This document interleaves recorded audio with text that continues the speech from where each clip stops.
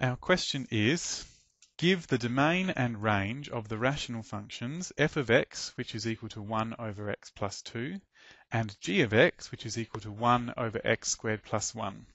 Let's start with f of x.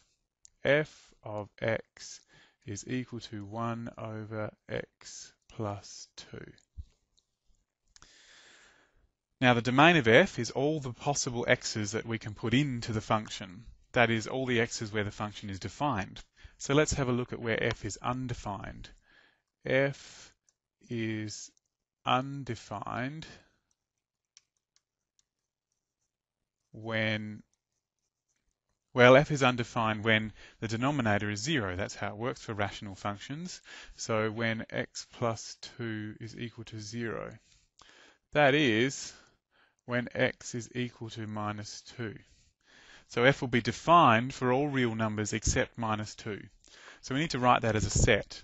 The domain of f is equal to the set of x in R, so the set of real numbers, such that x is not equal to minus 2. Now it is possible to write this in a different way.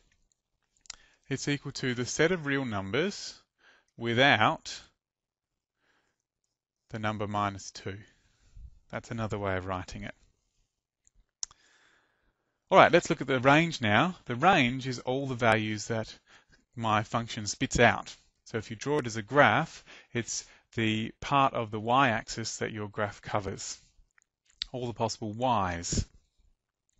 So we need to find out what possible values we can produce by doing 1 over x plus 2. Let's first investigate what possible values we can get by doing x plus 2, and that should help us. So x plus 2 can take any real value, since you could stick any x in there and get any other value you wanted.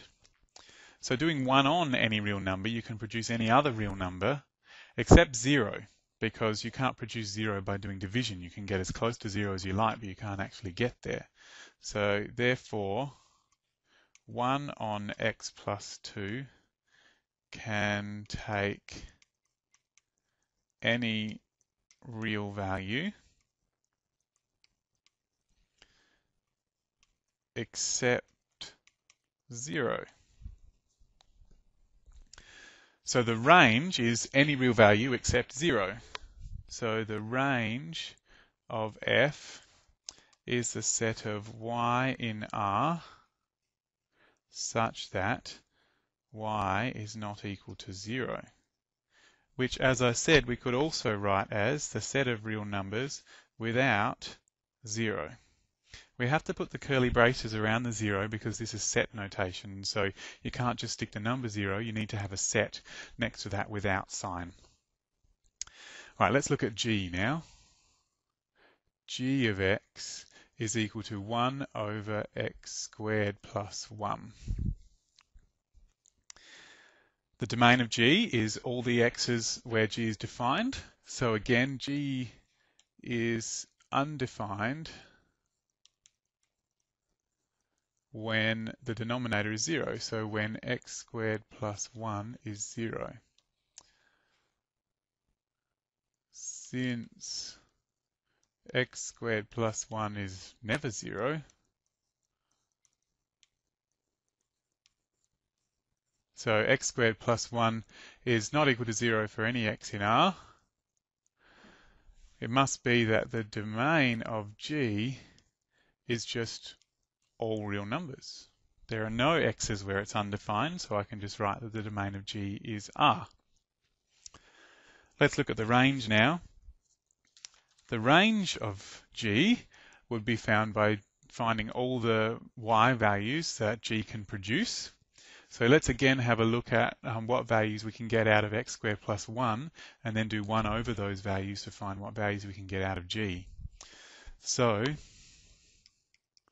for any real x, x squared plus 1 is greater than or equal to 1, since x squared has to be greater than or equal to 0, being squared.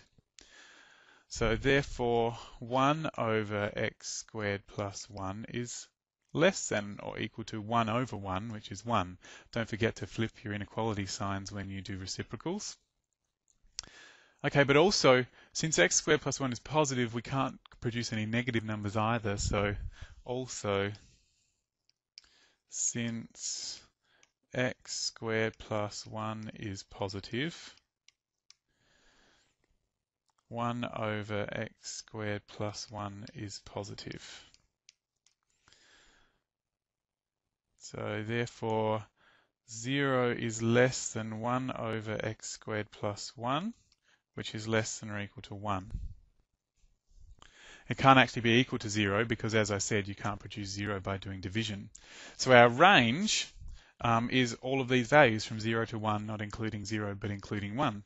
So the range of G is the set of y in R such that 0 is less than y is less than or equal to 1. So that's one way of writing it. And you could also write this as interval notation. So it's from 0 to 1, not including 0, so we put a round bracket there, and including 1. So let's just check if we've answered the question. We were supposed to give the domain and range of f and g. We have the domain of f and the range of f on the left-hand side, the domain of g and the range of g on the right-hand side. We're finished.